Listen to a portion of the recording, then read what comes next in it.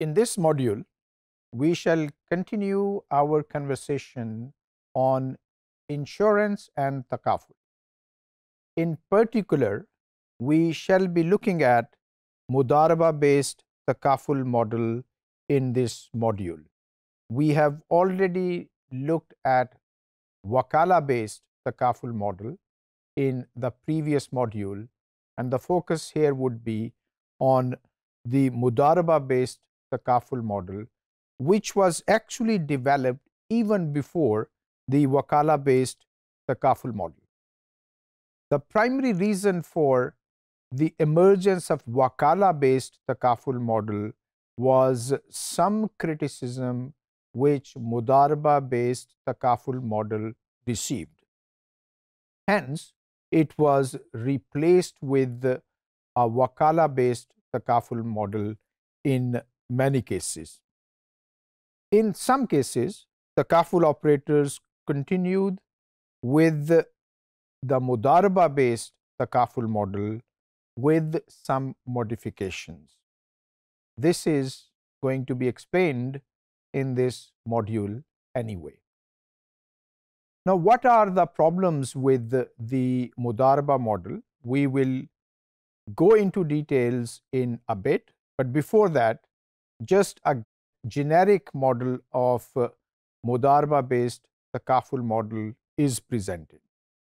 You will see that this figure, this diagram, is not different from the wakala-based takaful model, except that here we are saying that the management would be based on mudaraba.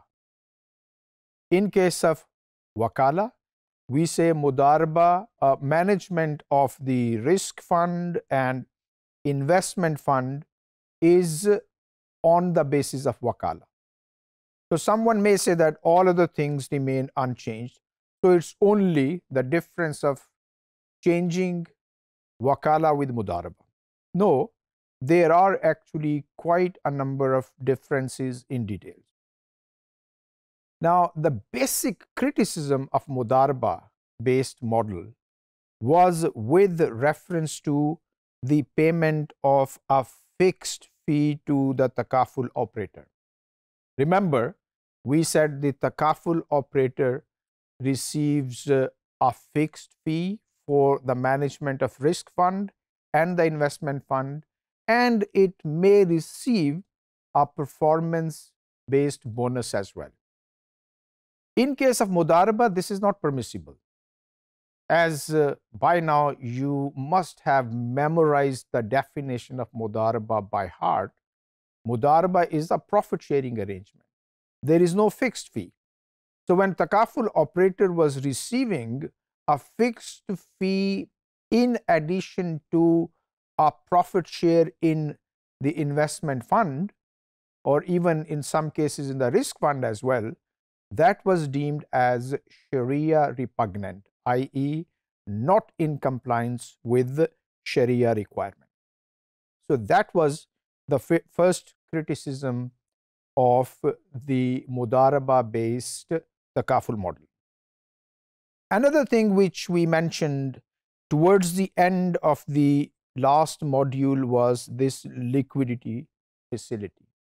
In certain circumstances, when there are not enough funds in the risk fund in such a way that the amount of claims is greater than the amount of money in the risk fund, the takaful operator may offer a liquidity facility, i.e., an interest-free loan to the takaful fund. In case of mudaraba, this is actually not permissible. So these two elements, they were crucial in terms of criticism on mudaraba, which ended up replacement of mudaraba with wakala. A solution, however, was devised by way of allowing the takaful operator to receive fixed amounts of money from the takaful fund, what may be deemed as an account, as on account. So for certain time period, it was allowed for the mudaraba based takaful operations to continue, and in some cases they still continue with these modifications. So there is an allowance. In case of mudaraba, of course, profit distribution would take place at the end of the mudaraba, or at least on an annual basis. In case of takaful operations, the takaful operator would like to have the fee on an ongoing basis. This is permissible to do so even in case of mudaraba if the amount drawn by the manager is considered as on account.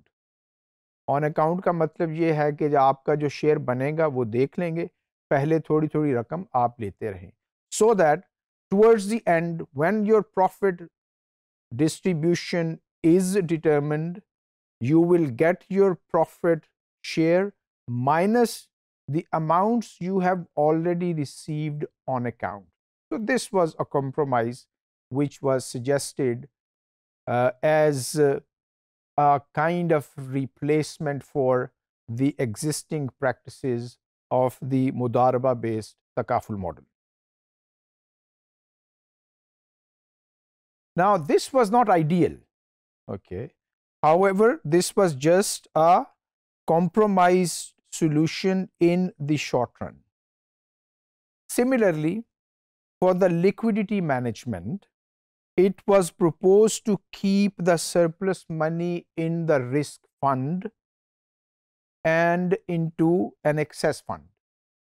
So whenever there was excess amount available in the risk fund, in the wakala based model, we said that part of this excess money would go into investment fund and part would be taken by the takaful operator.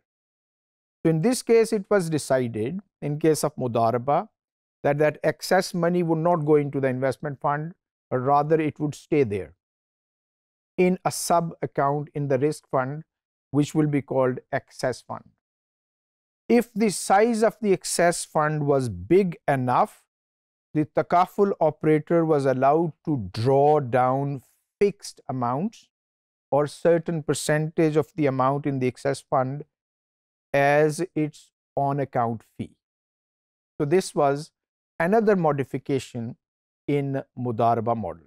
So the mudaraba model, if this is being practiced anywhere in the world, this is being practiced with these modifications, i.e., the takaful operator receives a fixed fee, but not as its entitlement, but rather on account, so that at the end of the year, whenever profit is determined, whatever is the profit share of the takaful operator, that is received minus the fixed amounts it has already received during the year. Similarly, if the excess fund as defined here by myself, if this is big enough, then ideally the takaful operator should have that on account amount from that excess fund rather than from the participants' contribution. These are the major limitations of mudaraba based model. Because of that, many takaful operators prefer not to use it anymore. Rather, wakala and some other models are being used in the takaful industry.